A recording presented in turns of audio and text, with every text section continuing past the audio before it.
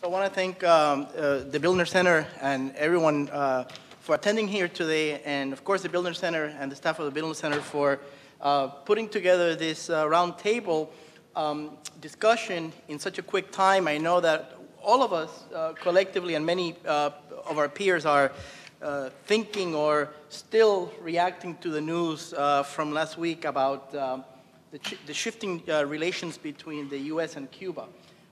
So my area of research and my area of interest in the Cuban economy has gradually evolved to two fields, right? To agriculture and the emerging private sector, primarily, the micro entrepreneurs or the micro enterprises.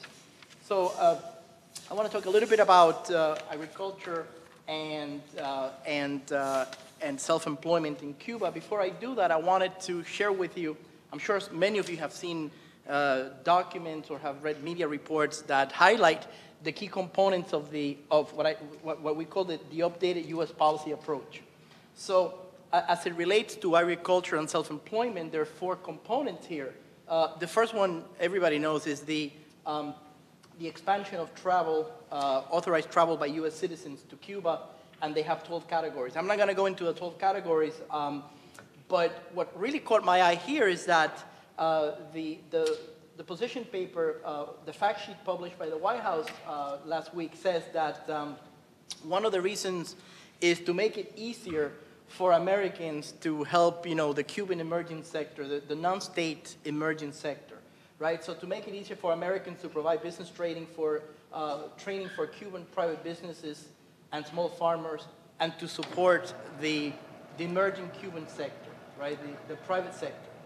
Okay, so that's the first provision. The second one that I found interesting is facilitating remittances. As you know, right now, legally, people who can send remittances to Cuba can only send up to $500 every 3 months. Those are the legal provisions.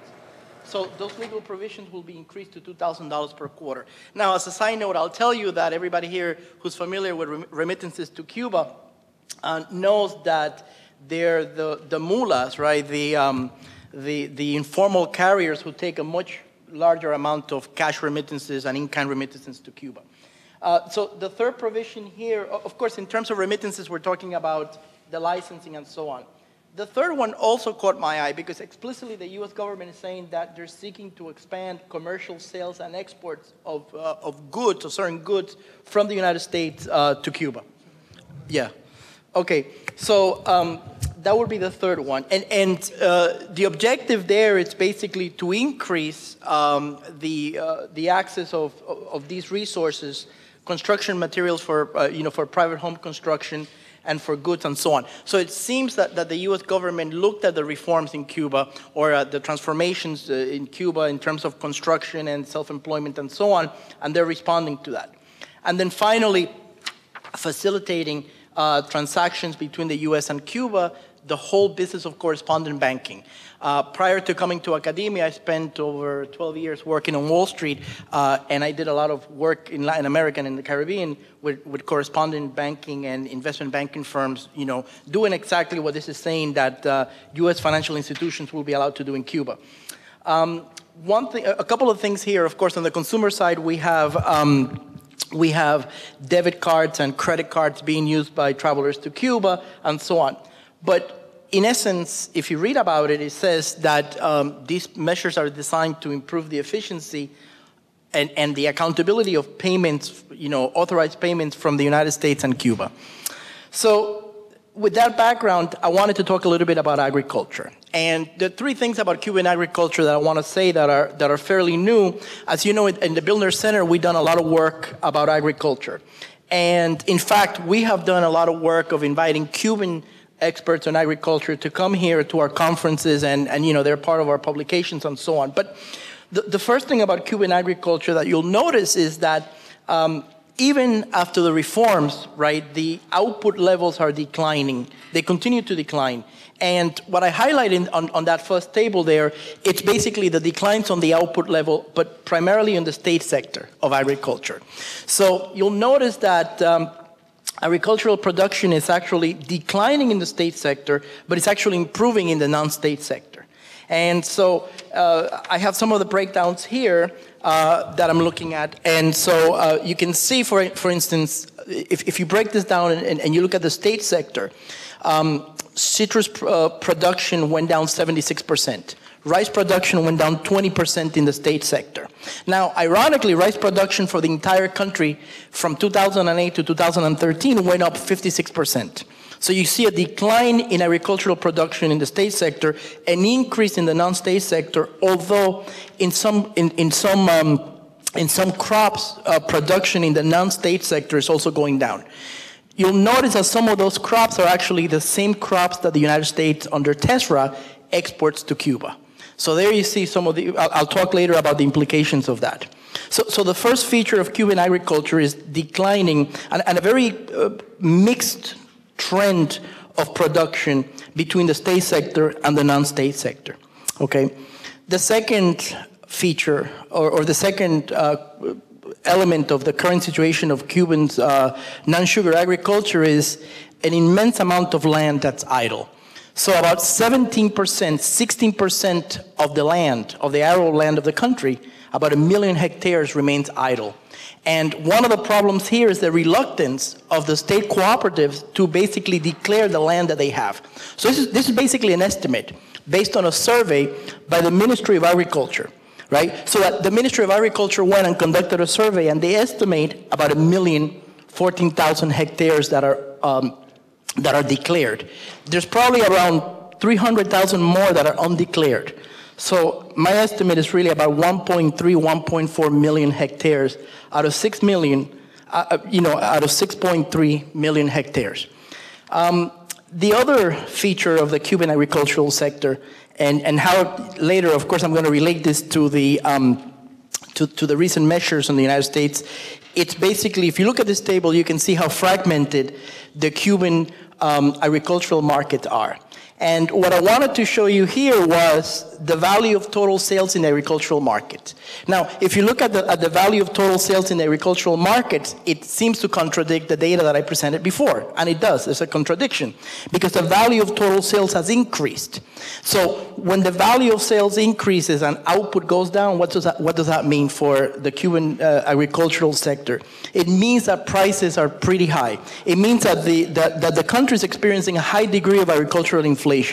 Okay? So the other thing I wanted to tell you here is, if you look at this data, the state operated, they call it mercados agropecuarios de oferta y demanda.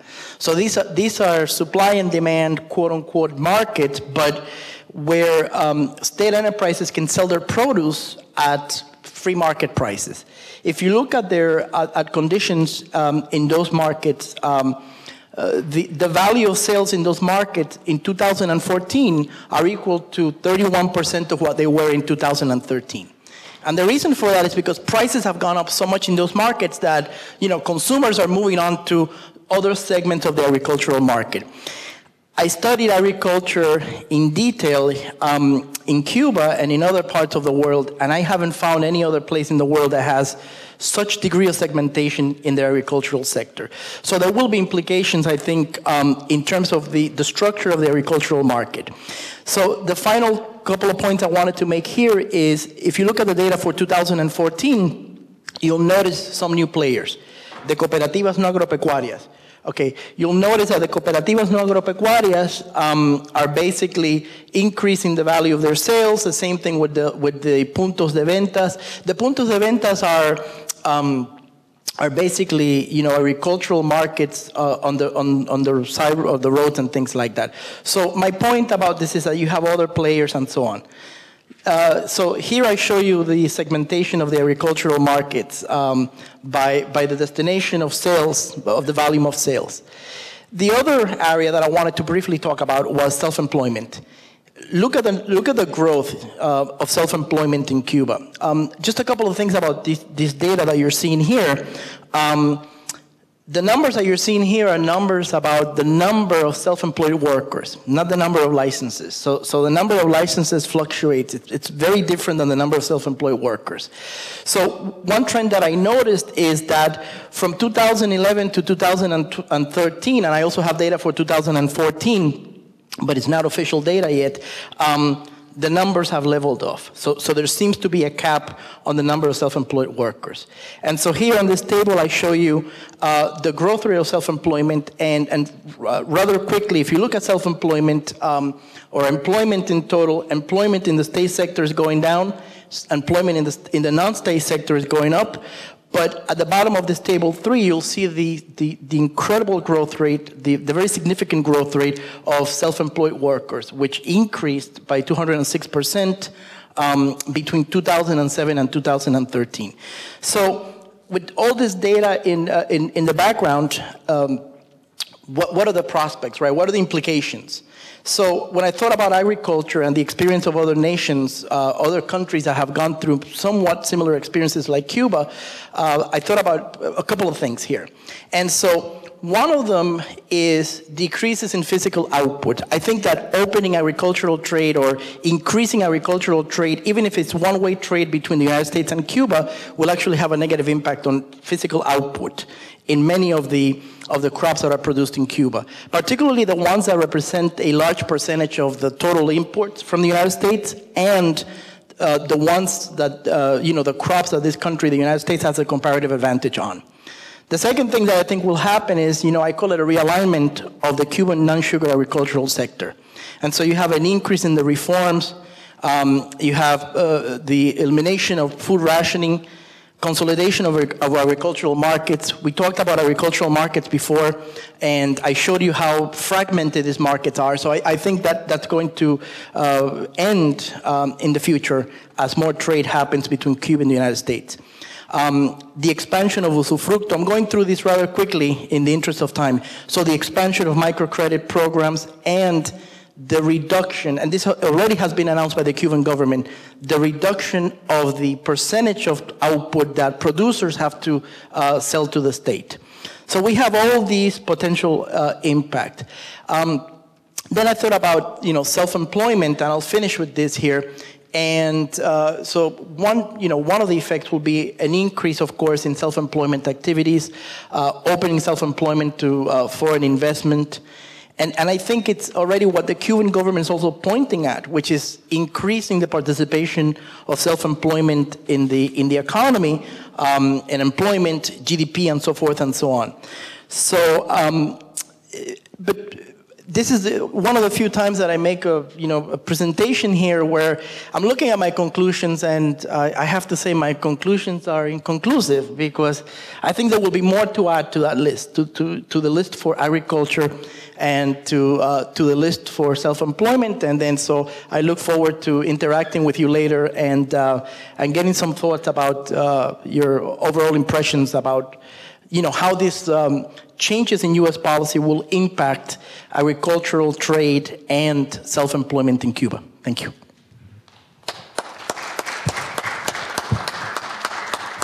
Mario, one question, just clarification, because we don't have a whole lot of time and we have different people saying different things. It's a round table. So on a short-term basis, what do you think the impact will be in, let's say, within the next 2 years or less? In terms of, thank you. In terms of agriculture, I think output in many areas will decline. But also the return of rice exports from the United States to Cuba. And I wanted to, let me answer that with some numbers really briefly, okay? In 2002, sales of rice from the US to Cuba, direct sales, were about $6.3 million. In 2006, $39 million. By 2008, it went back down to $6.9 million. And then from 2009 to 2013, they disappeared. So the reason for that is Vietnam. Cuba went into enter a bilateral trade agreement with Vietnam, and Vietnam gave Cuba credit to purchase Vietnamese rice. So now, one potential impact is the increase of rice imports from the United States, because we know that in the world, Cuba is one of the largest consumers of rice per capita, right? But domestic production is unable to meet domestic demand. So that's one. In terms of agriculture, I think that will be a very significant change. Also, a restructuring of agricultural sales, of the composition of agricultural sales from this country to Cuba. And of course, a realignment of Cuban agriculture as a consequence of that.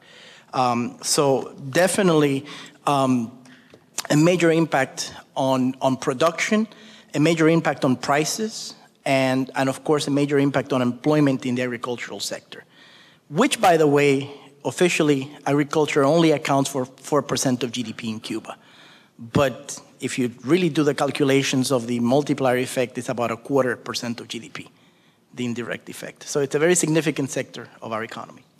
We'll be going back to many of these issues. I think we want to proceed now with Hilary Becker, who is a very unusual Canadian, very friendly to Cuba. He studied his PhD in Cuba.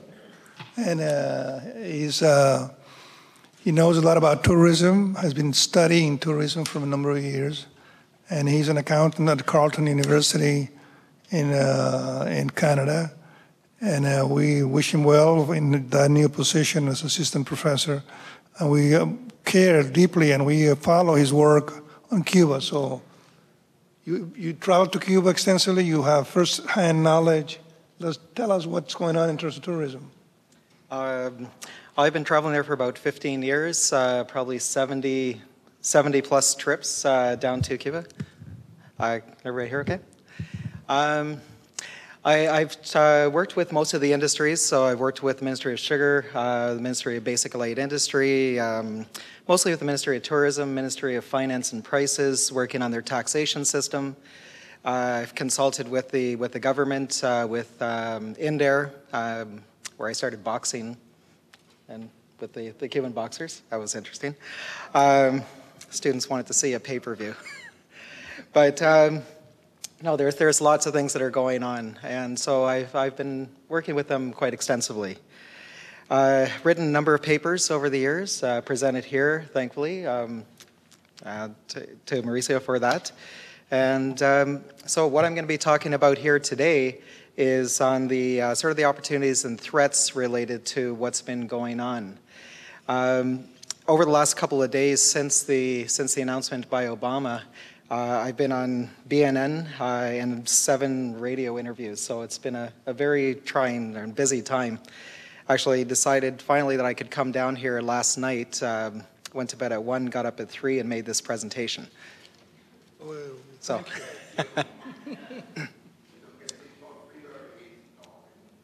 So I'm going to be covering a number of different things. I'll skip over because I did a very wide range of topics. So I'll strictly speak about the tourism aspect. But you know, some of these things have been going on for more than 15 years. Over half of the U.S. governors have visited Cuba or gone to Cancun with groups of businessmen.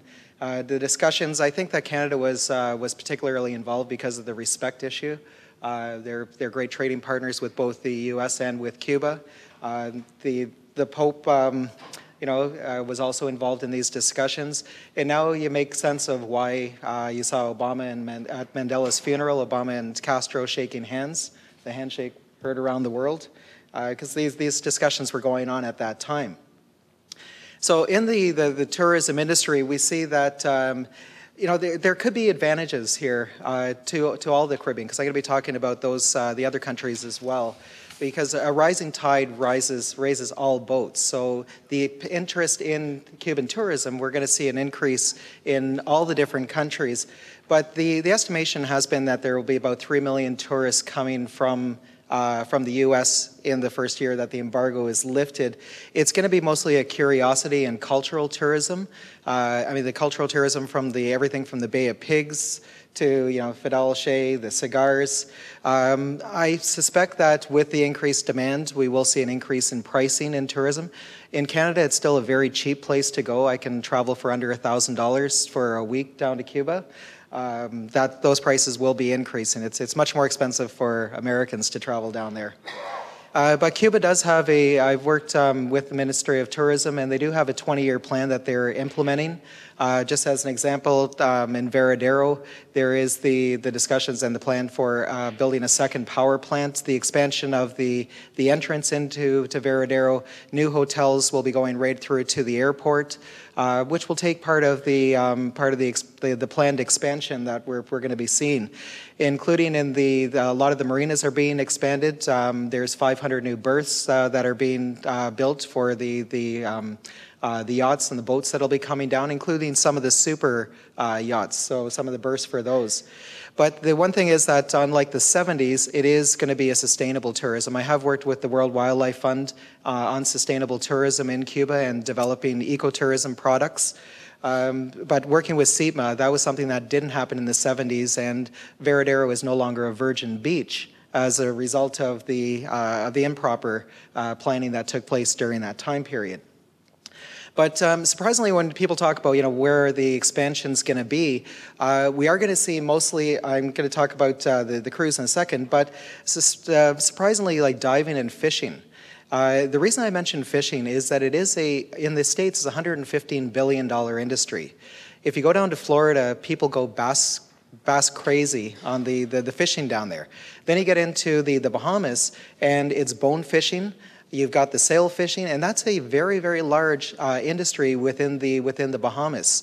So Cuba has, there was 5 American fishermen went down. They fished for 5 days. They caught 1,000 bass, and they missed the world record by ½ a pound in bass fishing. You've got the Hemingway experience in the north, and the entire south through the Bay of Pigs area, Cienega de Zapata, is perfect for bone fishing. So that is a potential major area that could be expanded, including the diving as well. But cruise tourism is going to be the big potential here. Only 10% come in right now, but if you look at Puerto Rico is around a third, and Bahamas is about 2/3 of their tourists come by cruise ships. So there is a very large potential for cruise ship tourism and the dollars that the tourists leave as they go through that. So Havana will be part of the western routes for cruise tourism going forward. The other thing is, as you know, with the ease of the travel restrictions, that Americans are now the #2 tourist group, the Cuban Americans. But it's a different type of tourism. We've written a couple of papers on this.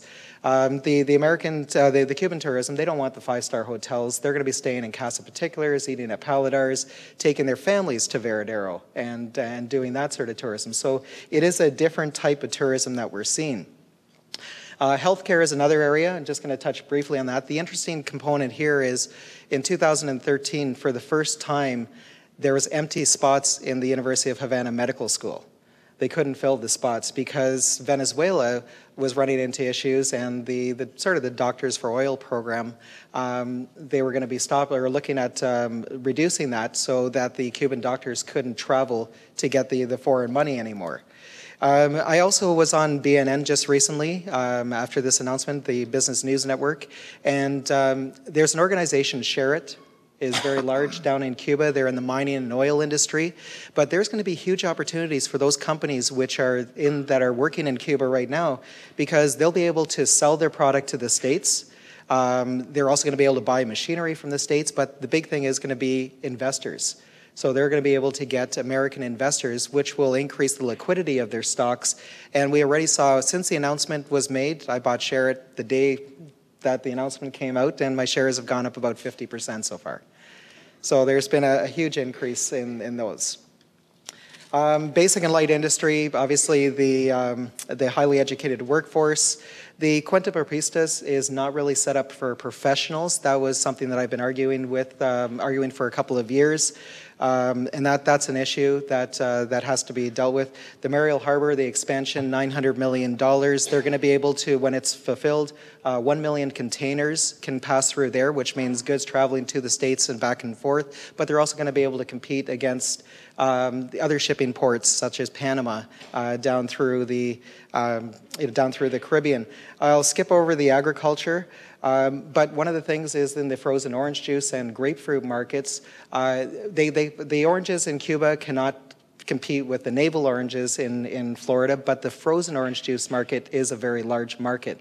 And those oranges are perfect for that type of market. And they don't get the frost that wipes out the crop in Florida every couple of years.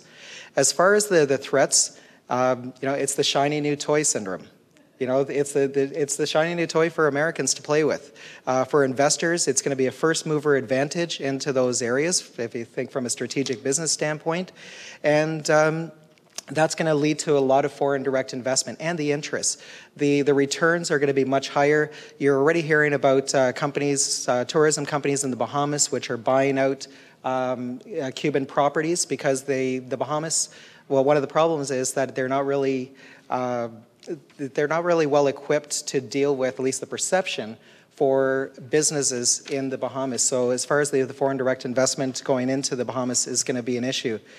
As I mentioned, the cruise tourism, it's a $2.27 billion business in the Caribbean. 70% of all cruises take place in the Caribbean globally.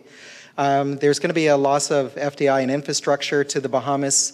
I said the loss of the fishing industry is going to be something very serious, but really it's going to be the Miami to Bahamas weekenders, similar to the people from Los Angeles going to Las Vegas for the weekend. Rather than going to the Bahamas for the weekend, they'll fly down to Cuba. So that's going to be an issue there. And as far as Florida, as long as the dollars stay the same, and houses are still fairly reasonable. They've gone up substantially. They probably quadrupled in the last 2 or 3 years in Cuba, but they're still reasonably priced compared to other properties, $150,000 for something on the beach. But as long as they remain competitive, winter snowbirds that were going to Florida could now be going down to Cuba. As I mentioned, agriculture, the grapefruit season, for instance, is a different season to the U.S., so they could take advantage of that. But the fisheries is one of the big ones. Cuba produces 3 times the spiny lobster and twice as much as grouper and red snapper. So that's a potential loss to Florida. And then I mentioned the response immediately that you saw from Rubio and Bush is that they're going to be potentially running in 2016. So it's interesting. My wife is Cuban, and watching her friends talk back and forth on Facebook and that, it's about a 50-50 split. Okay, thank you. Right. So you live in Canada, and therefore Canada, you know a lot about Canada. And we know that Canada hosted 8 of the 9 meetings or so, or 7. And we know that they're endorsing many of the steps that were taken by the U.S. authorities. And they have investments in Cuba. The question I would ask you to as a follow-up is, what is the general tone in Canada in relation to the success of the U.S. initiative, the Obama initiative? Will it succeed in moving forward and in the Canadian view, and therefore make a dent on the embargo, more or less? Well, basically in Canada, the worry is that we have to get in there quickly. So we as Canadians have to get in there quickly. We have to get entrenched. Canada has been a very good friend to Cuba, and those relationships, and the Cuban businesses are very relationship orientated. So there is that respect aspect. So the Canadian businesses that are in there are looking forward to being able to expand, as I mentioned, like Sherritt, being able to expand into the U.S., sell their product into the U.S., get the machinery, which will be cheaper, and the increased liquidity for their stock, but also that'll reduce down their cost of capital and be able to expand. We should be able to see an increase in telecommunications and other areas for them. So for Canadian businesses, and the Canadian businesses are happy to see this. We're seeing, a spike in virtually every single stock market that deals with Cuba. There's one general stock, ZEO. I can't remember what the actual name is. I bought that one as well, and that's up about 25% over the last couple of days. So we're seeing an increase potential there. The Canadian tourists, which is what I was on 7 radio shows across Canada, the tourists are all worried that the prices are going to skyrocket. And they should go up to the rest of the Caribbean, but it's still, right now, it's the cheapest place for Canadians to travel. So you guys are afraid of the U.S.? Which means you're optimistic about everything except hockey. Okay. Well, we are going to return later to some of these questions, but and now we want to proceed with Albert Laguna, who is at Yale University and studying Cuban migration and cultural exchange. Albert. Yes, thank you all for coming in the midst of the holiday season. Thanks to my much better dressed colleagues for having me today on the panel. My work is on the Cuban diaspora, particularly the evolution of the Cuban diaspora through the lens of popular culture. I'm writing a book on this topic, specifically through the lens of humor, Cuban choteo, right? So we're going to see a shift now to my work, which is, considerably fewer numbers involved. So I want to talk about two issues. The first is one that's kind of flying under the radar, that kind of undergirds the reaction stateside, and that is the Cuban Adjustment Act. So like why Cubans are here in the first place, right? And right away, when you see the reaction on the media, you see the media focus goes to Versailles, right? The famous Cuban restaurant in Little Havana, right? At one point, there were more news vans than actual Cubans protesting at Versailles, right? But that's where you go if you work for CNN. You get your news bite, your sound bite from Versailles, and you got that, the exile intransigence. I would argue that you'd get a more representative sample of feelings in the Cuban diaspora in the United States if you went to Hialeah. Hialeah is the most densely populated city for Cubans in the United States. And most of those are more recent arrivals from Cuba who actually want more engagement, more relations, right? The polls all say the same thing. Again, what no one has really taken up is how and why Cubans are here in the first place. And again, that underlying factor is the Cuban Adjustment Act of 1966. So a quick update for those of you who might have gotten lost in all this. The Cuban Adjustment Act passed in 1966 by Lyndon B. Johnson, and basically gives Cubans who arrive to the United States, they put the dry foot on dry land, residency after a year and a day of being in the United States, right? No other group has it this good, right? You can get residency in a year and a day. It was established during the height of the Cold War, right? So we need to establish a safe haven for these Cubans fleeing the quote-unquote communist menace, right, of Cold War discourse. And the Cuban Adjustment Act was central to kind of the exile identity, right? The idea that you couldn't go back, that you weren't a migrant, right? You were an exile, right? Because you left for political reasons. They didn't want to leave. They had to leave. But the truth is, especially since the 90s, Cuban migration to the US has been spurred by economic hardship. Exile suggests that return is difficult, if not impossible. Newer arrivals since the 1990s returned frequently.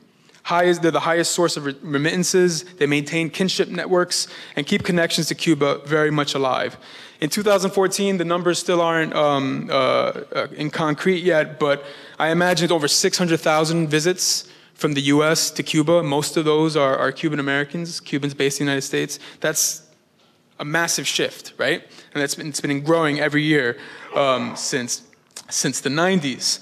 It's not uncommon to hear now stories of people sending their kids to Cuba for the summer, right? And you hear that in the context of, Mexicans, yeah, Dominicans, Puerto Ricans, but now in the case of Cubans. This is brand new, right? Something that I saw the other day, you can even pay for salon services in Miami, right, for someone who's in Cuba. So Tia Cuca is going to get married, right, in Cuba, and she wants to get her hair done, right, but she can't afford it. So you can pay if you live in Miami and you're her relative, you can pay someone in Miami who serves as the intermediary for the services done in Cuba, right? This is the kind of fluidity that we're seeing lately, right?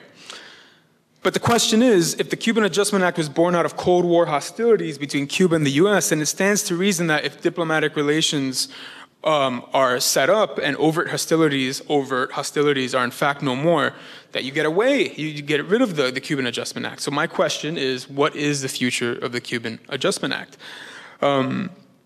Cubans across generational cohorts, from those who arrived early on in the 50s, 60s, and 70s, to the more recent arrivals, support the Cuban Adjustment Act. The latest FIU poll showed over 80% supported it. For the slight majority of the older generation of exiles, the repeal of the Cuban Adjustment Act would run counter to a founding principle of the Cuban exile community. We are special. The Cuban Adjustment Act is necessary because of the tyranny of the Cuban government in Havana.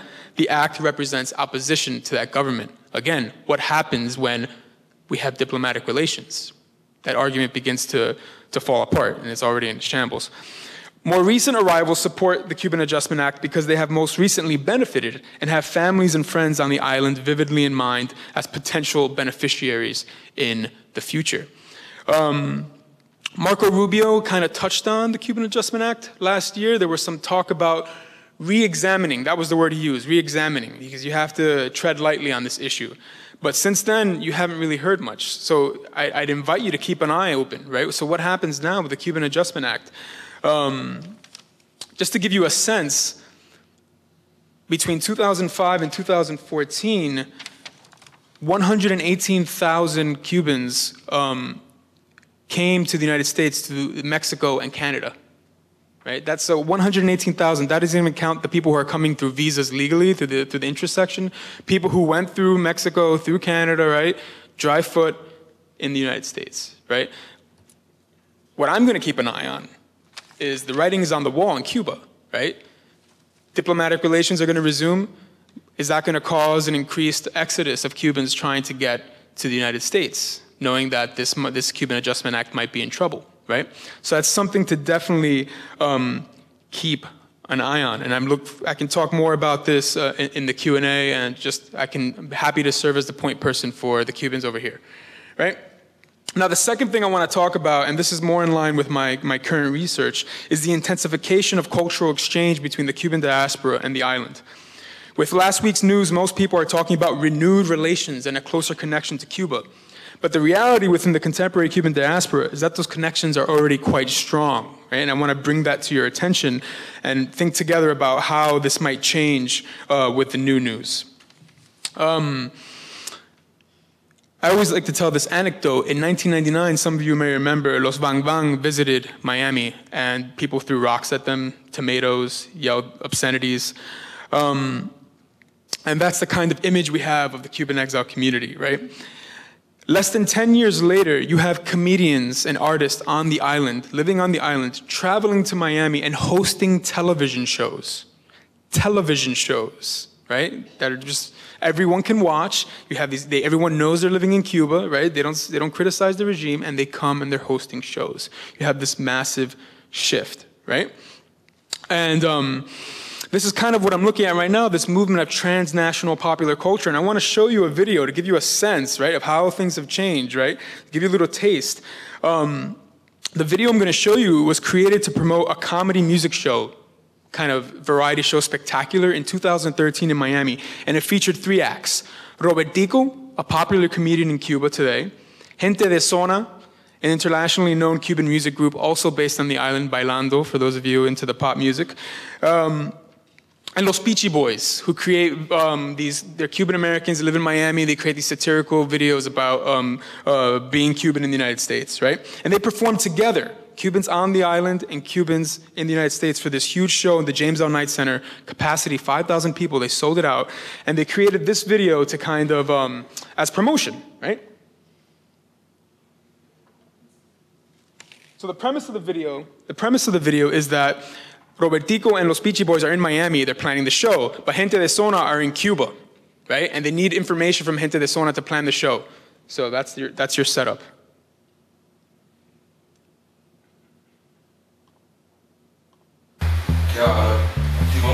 ¿Cómo que no contesta? No, caballero, pero Robert, yo necesito que tú me averigües eso, mi hermano. Averigüenme eso porque yo necesito poner los temas aquí, caballero. Eso es importantísimo para montar del show, si no, imagínate. Espérate. Yo creo que puedo resolverle eso. Tengo un filito que ir al baño, no me digo nada. Ay, arremanga la repuja, la remanga la repuja, la remanga la repuja, la remanga la repuja, la remanga la repuja, la remanga la repuja, la remanga la repuja, la remanga la repuja, la remanga la repuja, la remanga la repuja, la remanga la repuja, la sí. Arremanga la repuja, la sí. Arremanga la repuja, la no. Arremanga la repuja, la sí. Arremanga la repuja, la no. Arremanga la repuja, la sí. La repuja, arremanga la no. Arremanga la repuja, la sí. Arremanga la repuja, la no. ¡Alexander! ¡Alexander! Dime, Robert. Hola, oye, el primer tema el concierto, ¿cuál es? El concierto, Robert. El día 5. So you get the sense. He goes to Havana, right? They tell him and he goes back. So this is why it's important to study popular culture, right? It gives you a sense of the, kind of the texture of how people are imagining relationships between Cuba, the diaspora, and the United States, right?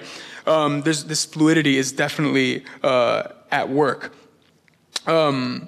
We usually think of material going one way, right? Remittances, migrants send back to the homeland. But here we have something different, right? It's the homeland sending something to the diaspora. And you're seeing a lot more of that in Cuban popular culture. And I have a ton more examples of this exchange. I was recently in Miami 2 weeks ago where some of you may know the show Sabadazo. It was very, very popular show in Cuba in the 90s, right? Hugely popular in the 90s. And half the cast lives in Cuba and half the cast works in Miami. And they came together for a reunion show in Miami and they sold out the house, right? They completely sold it out.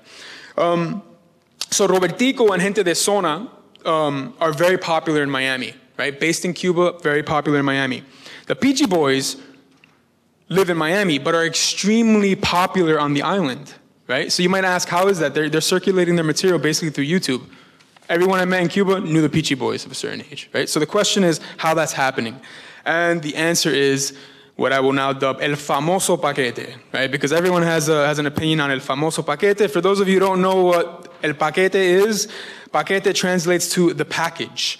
And the package is 1 terabyte, this is an example, I have the weekly paquete in my possession here, a weekly package of one terabyte worth of data. That's 1,000 gigabytes. That's a lot of space, right?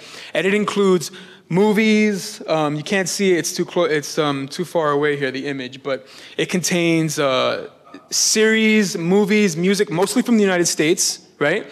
The most popular show in Cuba is Caso Cerrado. It's a courtroom drama, not drama, a courtroom, there's words I can use to describe it I won't use, but it's a kind of Judge Judy with Jerry Springer kind of mixed together, right? And this is circulating every week. So if you're watching a show like Game of Thrones, very popular in HBO that comes out weekly, right? They have the episodes the week after, right? So people are keeping up. I was having conversations about the shows I watch that I keep in track of with people in Cuba, right? But also what's interesting is that Miami shows, Miami cultural production are very, very popular in Cuba. So people love Alexi Valdez, right? Alexi Valdez was a kind of comedian, very important personality in Cuba. He left, now has a show in Miami, and people keep up with the show in Miami. You even have Alexi Valdez in his monologues saying hi to his audience in Cuba, right? So El Paquete, there's no internet in Cuba, right? So the Paquete circulates and people download this. Actually, it's a group of 2 guys. I could talk more about this in Q&A. Two gentlemen put together El Paquete. Right? They have this group of people who work for them that download stuff from the internet. People have access to high-speed internet, and they circulate it around the island through disco duros, hard drives, and pen drives. And it's really revolutionized kind of entertainment and information in Cuba. It's important to point out that there is no critiques, overt critiques of the government on El Paquete. Right? The government allows it to happen, but you're not going to see Yoani Sanchez on El Paquete. Right?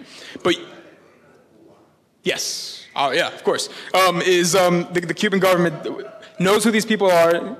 You know, you can go so far. So you can have like comic acts making fun of the government, but you can't have a show from Maria Elvira, right, in her show in Miami on El Paquete. That's not gonna happen, right?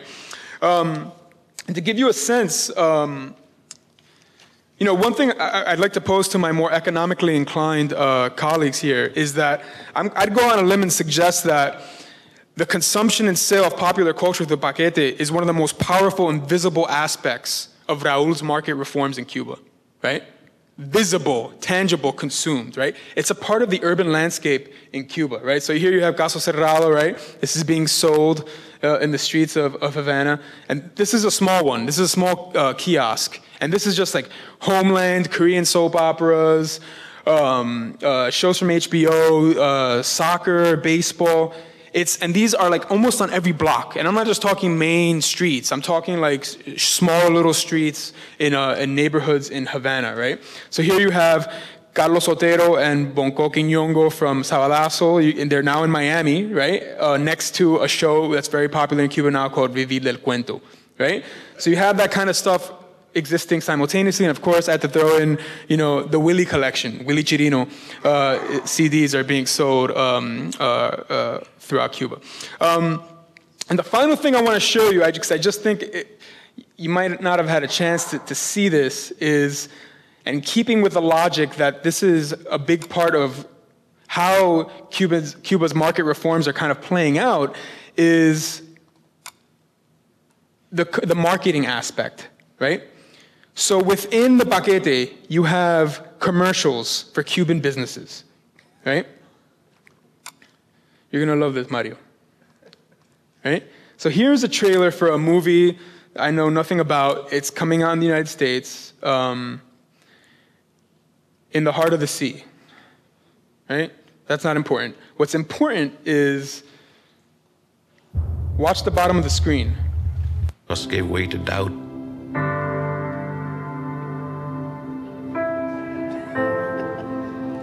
Hope to superstition. Blocking it. And you also have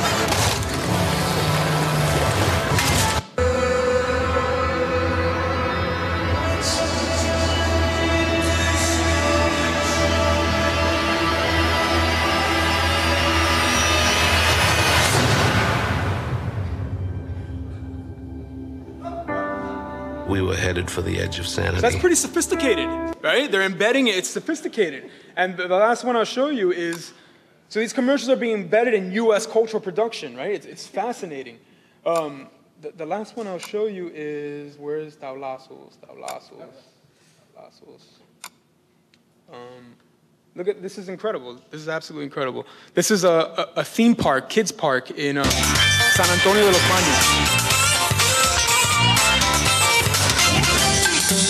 Si busca divertirse en Cuba, Parque Abuelo Machungo, con maravillosas ofertas para todos. Alquiler de local con servicios para fiestas y cumpleaños, cafeterías, parque de diversiones y más. Estamos en San Antonio de los Baños, Artemisa. Disfrute en familia de misterios, deportes y juegos de todo tipo. Abuelo Machungo, el paraíso de los niños.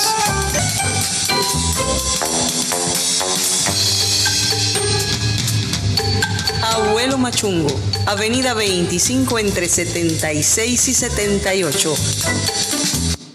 There's a dissertation right there, right? I mean, it's incredible. And these are just a few examples. It's all over the paquete, right? I'll leave it there. My sense is that with closer relations, opportunities for transnational exchange are going to increase.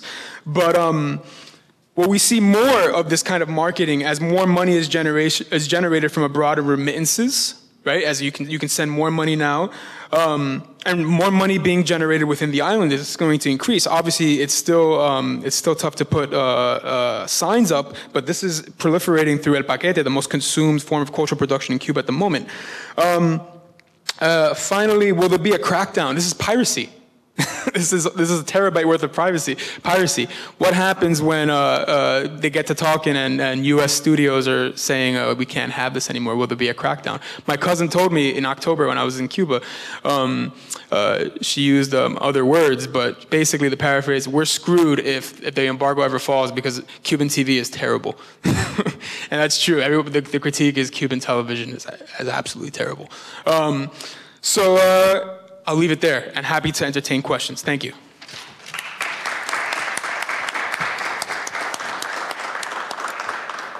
So Albert, part of what I think I hear you saying that a normalization official one is not really needed for cultural exchange. It's already going on. It's pretty strong. Oh yeah, that's kind of what I wanted to I know that. plantear. Yeah, absolutely. That it's already happening. It's already happening. It's already happening, and that's what the news is kind of missing. That now it's going to happen, but it's happening on a kind of individual and in a kind of community level. For years. But all things considered, do you think normalization as proposed will further enhance cultural exchange or not? Sure, yeah, absolutely. And there's already things happening for it. Right now, everyone is trying to get people who are interested in traveling to the United States the 5-year visa, right? So that you can go in and out of the United States for 5 years without having to reapply. It cuts down on the wait time at the embassy. They're flooded. So you're starting to see a lot of that. So you have these comedians, Robertico, I'm not kidding, he's here almost every month.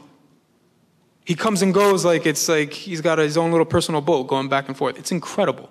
I think you implied or you say, and you pretty much stated that the connection, the exchange, is an industry, that it makes money, and absolutely. It shares both in the island and Miami, both. On both sides. So you have TV stations in Miami paying, paying, because the embargo you're not allowed to pay, people to write shows for television in Miami, right? You have these comedians who are being brought over. The money is fronted by businesses in Miami to bring over someone like Robertico or Pamphilo, right, to perform at their club, right? So there's money going both ways. It's definitely going both ways. And then we'll take some comments from you and questions and answers. Again, we have an event on Febrero, no? We have a follow-up roundtable on February 27th at 4 p.m., so we look forward to your ideas, what kind of questions you'd like us to address, and what kind of issues you find more interesting, and we will take those into consideration. We will be scheduling 3 or 4 events next year. We think this is one of the most important questions at the time regarding Cuba, and we mean to stay with this for quite a while. Using the tremendous resources in New York City, and you are all parts of that richness that makes dialogue on Cuba, the exchange in Cuba, so vital and interesting. This is a kind of long, I'm going to cut, it's going to be a little choppy, but I just want to, I don't have time to finish. But this is the IT connection, IAT, kind of communications, mutual communications. I think the area of communications itself is in discussion. And the question is, what's going to happen to the contact between Florida and Cuba? The big surprise, just reviewing basic things, on December 17th, the wonderful or very well documented story in the New York Times, 9 meetings, 8 of which were in Canada. By the way, did the content of those meetings filter down to the readers of Canada, to common Canadians? The content of those 8 meetings, no. No, it wasn't. It didn't go down to the average person. Even now, there's no, it's secret. It's, very secretive. Very secret. So Canada was very involved, even though it has a conservative prime minister. And you took an Argentine Pope, divine intervention, to sponsor this event, and it happened. And so you have a 45-minute conversation after 18 months of talks. And that in itself is a great, the process leading to this result is fascinating. We want to return to that next year. It's a historic agreement. I think the word is correct. It is perceived as such by any other international actors, major actors, and the media. It will shape, it is shaping the process of reform actualization in Cuba. And above all, normalization is, as stated, is in itself a sea change, UN policy toward Cuba. In addition, it aims at lifting the embargo, which has been in place since 1960 and altered slightly in 61 and then later. But there are many questions again that need to be asked. This was not the first attempt at normalization. There were, if you read the book by Leo Grant and Kornblue, on a back channel, you learn there were many, we knew this before. We had meetings here, or we did in this very room, with some of the policymakers that were part of these initiatives in the 70s and 80s and 90s to normalize relations with Cuba. And nothing happened, in part because Cuban, at the time, there was some disinterest on the part of Cuban authorities, just the interactions, and we can go back to those issues. So this is really not new, so we need to ask ourselves, well, is this going to succeed now? The embargo started way back. Kennedy was involved in this whole sequence of events, Bay of Pigs 61. Missile crisis, 1962, called Cold War. Cuba survived not only the fall of Soviet-style socialism in spite of all this, but it also survived the hardening of the embargo in 1991, the Torricelli bill and the law that came out of that bill, and the Helms-Burton bill, and the law came out of in 1996, which is the hardest, and indeed aims at overthrowing, at changing, regime changing Cuba directly in the language, and this is U.S. law. This is a pretty strong. This is what I think one of the things we may want to do next year is really take a reading at Helms-Burton and the U.S. law as it stands in relation to what it does to Cuba or what it intends to do. Fast forward to 2008, Fidel Castro ill in 2006. Presidency goes to Raúl. Reform process. Barack Obama has been really in favor of contact negotiations, if you recall, since 2008, since the campaign. After 2012, in the re-election, he dispatched a team with, actually interesting, it was out of the White House. It was not the Department of State. It was two aides, Ricardo Zúñiga and Benjamin Rhodes, who were authorized to conduct high-level conversations, and the Pope was part of this whole thing, and so as discussed. In 9 meetings, the Pope encouraged, and then on Tuesday, December 16th, the conversation with Fidel Castro. The terms we all know, but it's good to review, is implied in the discussions before, a prisoner exchange, restrictions on remittances will be lifted, will go from 500 every quarter to 2,000. Travel restrictions lifted in many areas, the internet access, release some other jail prisoners in Cuba, another person who was also being released. Cuba will be taken out of the list of sponsors of terrorism, according to my understanding of the agreement. And we have promised the Cubans with the U.S. a new honest and serious debate on to lift the embargo, which of course requires congressional approval, because it is a law. The agreement contains easing travel restrictions, including family visit, official visits, journalists, professional, educational, and religious, as well as public performances. There are other agreements having to do with counter narcotics, environmental protection, and human trafficking. I want to go back at some point to environmental protection, which you know a lot about, Hilary, right? And I'm not so sure that I fully understand what the agreement intends to do about environmental protection, but do you happen to know? I haven't seen specifically what they've been discussing. I think they just mentioned the word environmental, but the specifics are not out yet on many of these points. What's next? Larger role for the Department of State. Now the action shifts to state under John Kerry and to Assistant Secretary Roberto Jacobson, who will be in Havana next month, January, to talk about migration, but also mainly to talk about this issue. There are other visits scheduled, including Secretary John Kerry said he would like to go to Cuba. If this thing moves along as many people hope it will, Ambassador Jeffrey De Laurentiis, who is a current rep in Havana, will be in charge of charge affairs, and pending confirmation as ambassador, either him or somebody else, and that's in itself interesting. So we know that, and some of those issues you may want to raise questions about some of these contents. And we know the context, Obama, his convictions and interests. I think we do not know enough about, we know enough about his convictions, but not as much about U.S. interest and his own interest. We need to discuss that more later, probably, or if you have any insights today. Clearly, part of the context is the U.S., and this is part of what the president has been reflecting, the U.S. in global affairs, the rise of Asia, which accelerated in the last decade, Middle East mess, which continues to really sap the resources of the U.S. authorities, Russia, and then as a result of all these challenges elsewhere in Europe, including now added to Middle East and East Asia and Asia, we had the neglect of Latin America for many years, for over a decade, I would say. So now many parts of Latin America shifted to China. They embrace more radical or more leftist or left-leaning anti-U.S. perhaps forms of regionalism, and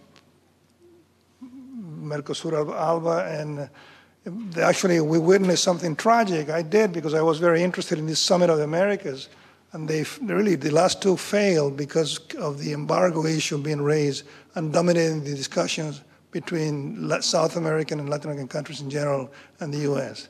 So the Cuba issue was able to stand in the way of progress in many areas that are of vital interest, I would argue, to the U.S. and to those countries. So we'll see if there's something changes. I think the U.S. has an abiding interest, and part of the motivation in these Pacific countries, as well as Brazil, is South America, in other words. And I think that's part of the reasons why for the normalization at this point, and we'll get back to that in just a second. The part of the shifting winds is the international opposition to the embargo, which has not abated, is still as high or higher than it ever was. Latin America and the Caribbean in particular oppose massively to the embargo. Three reasons: dislike for hegemonic imposition on the part of the U.S., sympathy for the Cuban regime, so in some cases, and then the effectiveness of Cuban diplomacy and the Cuban actors acting on behalf of the Cuban state. The Catholic Church supports the lifting of the embargo. It has done that for quite a while, and apparently is making under Papa Francisco, is making a stronger effort in that direction. And then, of course, the U.S. is also reacting to China and Russia's initiatives, developing partnerships with Brazil and countries in the region, which is something to be concerned about. So I think the U.S. has interests that have to do with international, global, as well as political in the U.S. and so on and so forth. But we'll save some of this for the next year. In the U.S., public opinion, 60% or more shifting against the embargo. Cuban Americans, the younger ones, shifting also not as much, but a noticeable tendency. The Catholic Church in the U.S., the U.S. Chamber of Commerce, Human Rights Watch, major agricultural interests, associations, and Cargill wants to export goods to Cuba and other companies. And they are part of this new coalition in the making, which is very interesting to see this evolve. Of course, there is opposition in the U.S., and it's really formidable when you consider that Cuba has 3 senators. There's a Cuba caucus in the Senate, if you will, right, of 3 highly articulate. It's an amazing 6% of the U.S. Senate, 6%. 6% is made up of Cuban Americans, 3 out of 50. What? So I'm sorry, just it's 3%.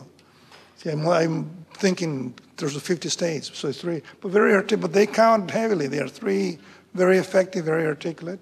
They really are. They have very effective credentials. I mean, I happen not to agree, but I was reading about these credentials of these people. Ted Cruz graduated from Princeton, had honors, and had a very interesting thesis in political science. And then he is another Harvard law degree, a Harvard graduate in law.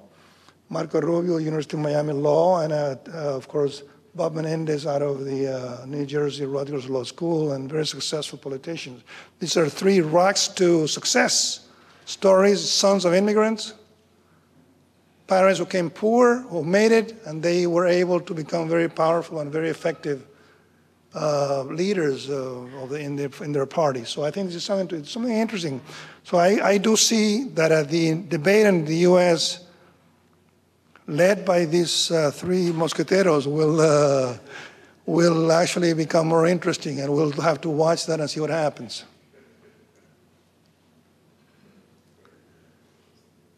The reform process, Cuban economy grew by 1. It's really what Mario said is correct in agriculture, and generally this year the projected figure is 1.3% growth. Last year it was more or less the same. In the last 2 or 3 years, and then next year they're projecting 4.something% only because they're factoring in the normalization, correct? So so in other words, the reform process is really not going well in Cuba. The reasons, the obstacles, there are policies that perhaps were not as effective, resistance from some sectors, and you also have structural reasons which we are working on. And one of them has to do with demographics. Cuba has an aging population. The weight of seniors is increasing very fast, and it is called what demographers call the dependency ratio. So Cuba does not have a young population, and I'll say a couple more things about that in a second. Part of this drama is reflected in politics. It's generational, of course. Fidel is 88, not well. Raúl is 83, and he's scheduled to pass the presidency in 2018. And other leaders in the same age are in the same age group, Ramiro Valdez and many others. Machado Ventura and Andy Watlaga. So therefore what? Therefore, this is a passing of the torch in Cuba. This is part of the context, and in Cuba, clearly Cuba has reasons to do something different. Prospects, and I will simplify this because I have a boringly long list of topics here, which are, I don't want to follow the humor in Albert Laguna's presentation. I cannot compete with that, but essentially, we're talking about the writing of a new chapter. It's the turning of the page, indeed. It's a historic moment.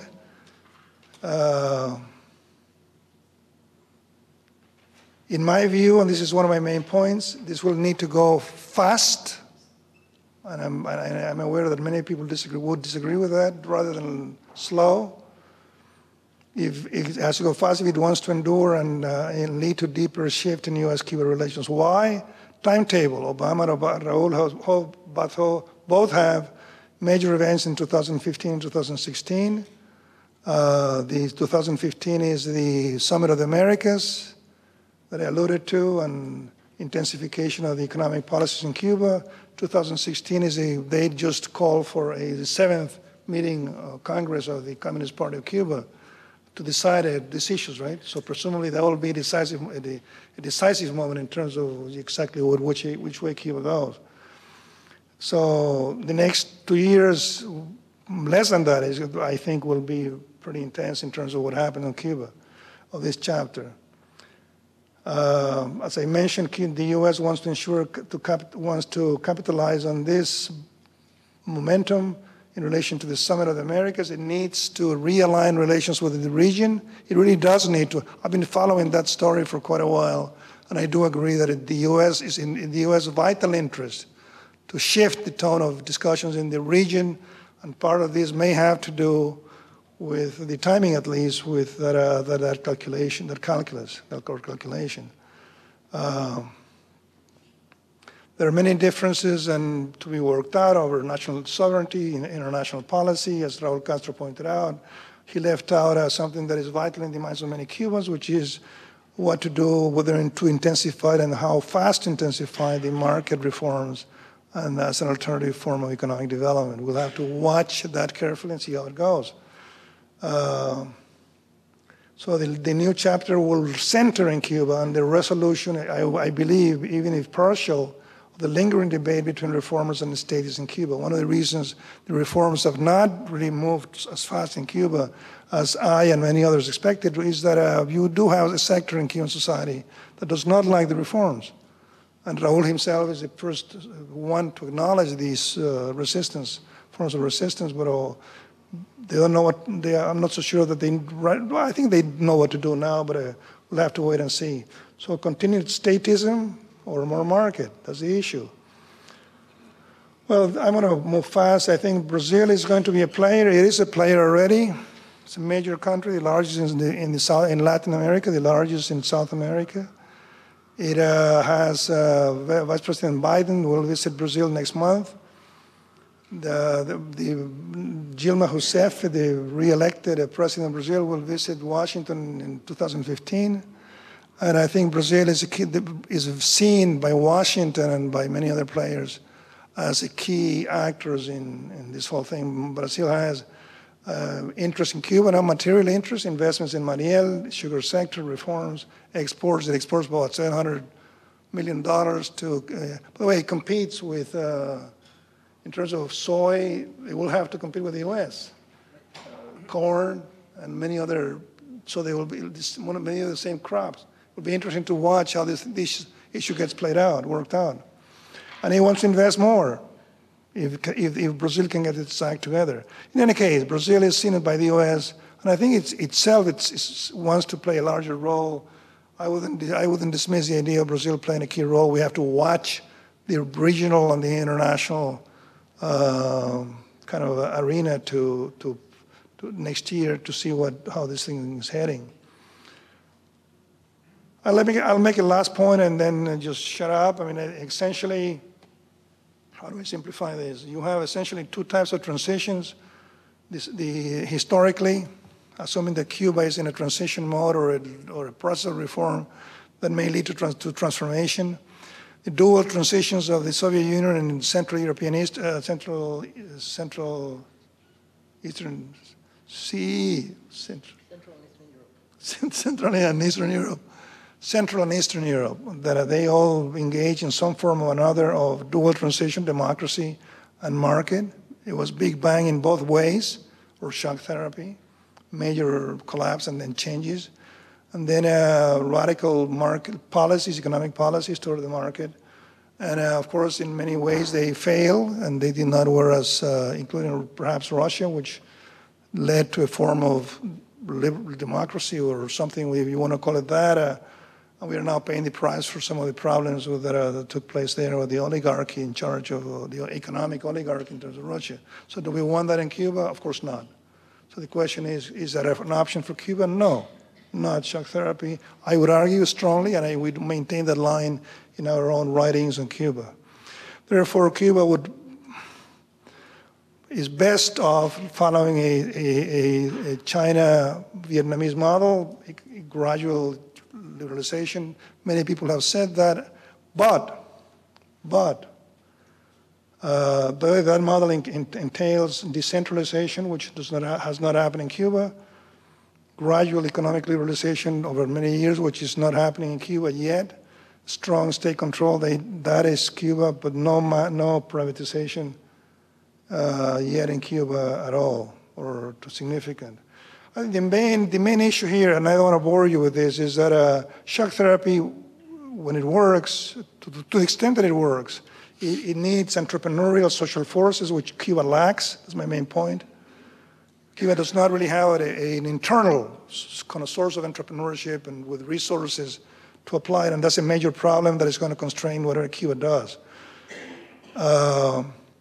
Shock therapy, the fast liberalization induced problems in social kind of policy, social area, and Cuba, including the question of competition. Cuba lacks the ability to compete, and as Mario pointed out, and I think I would summarize part of what you were saying, and I would raise the same questions about tourism. Do Cuban entrepreneurs in those areas have the resources, the wherewithal to compete with what's coming, Canadian, European? And the answer is no. So I worry. I think we better keep that in mind. Normalization, if the embargo is lifted, even when Cuban entrepreneurs will be facing now is very stiff competition. I am not optimistic about a Cuban agriculture ability to compete with Iowa and the Midwest. So we'll see how that plays out. We'll see how that plays out. So that's a problem. So another problem with the gradual or fast liberalization in Cuba is that Cuba, both China and Vietnam had a lot of workers in agriculture. Cuba does not. And part of the reason it's not competitive, Cuba, is that it lacks capacidad agrarian producers able to do what I just said, to produce food for a transformational society. That's a major problem even in a gradual transition. My point here, either Cuba put resources, and the people who support Cuba put resources in training in a very fast the entrepreneurs in agriculture and other areas, or they will be really facing tough competition very shortly. Cuba also has too many workers in the public sector, 74% until very recently. I mean, that's not the case with China and Vietnam when they embrace these things. So Cuba really does not have the resources, and then I mentioned the aging of the population, not enough young people. So Cuba lacks major conditions to really implement a transition. And perhaps that's another reason why, it's what I call structural obstacles to success in the economic transition. So there are real dangers. I don't want to belabor the point. By the way, here is part of the problem. China, when it embraced the reforms in the 70s, it was able to enjoy the first kind of a downward sloping curve on the right side. Cuba, what year was that? Well, 1970 is at the peak of the first peak. That means that a lot of people were young, because the red is old, kind of blue is younger generation. So the repentance, so that has shifted. Now you have a lot of growing senior population, decreasing younger. But China was able to use for many years the demographic bonus. A lot of young people. Cuba already passed that. Did not use its demographic bonus. It used it for armed forces and for other purposes. And it now facing a very fast-growing, look at the curve in terms of aging and in terms of dependency. That's the number of people who depend on those who work to get social benefits. That's 60% very soon will be in Cuba. Very soon, very soon. So we'll see so in any case, I'm going to stop and give you a chance to. It's a challenge. It's a condition. It's factor shaping. All I'm saying is that Cuba faces serious, its own set of conditions which will shape whatever way it goes. And I think we have reasons to think about these issues and perhaps propose answers in the sense of discussions, debates, and adopting effective responses to this. Cuba needs outside investment for both entrepreneurship, incubators, and by the way, that's something that perhaps the normalization can do, which is set universities and exchange activities to discuss how to do this correctly in terms of producing entrepreneurs, transforming the human capital that it has, which is really not entrepreneurial effort. And then working on the issues of economic integration. China was able to, but let me stop here because this is, so in any case, I'm optimistic. Personally, having watched Cuba and I'm watching Cuba for a long time. Oh my gosh, I lost my main point. It's optimistic, but I think there are serious challenges ahead and we need to keep the discussion rolling and getting new ideas to make sense of this process. It's a very exciting process. Again, this is the first of an event of something that with a forum and a roundtable. We hope to have you on board a few more minutes today, and then next year we want to hear about your ideas, what you think we should be addressing. We don't claim to have an answer for these challenges. We think it's going to be very pressing.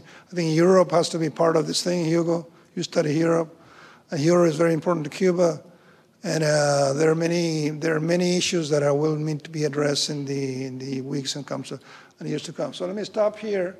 Thank you.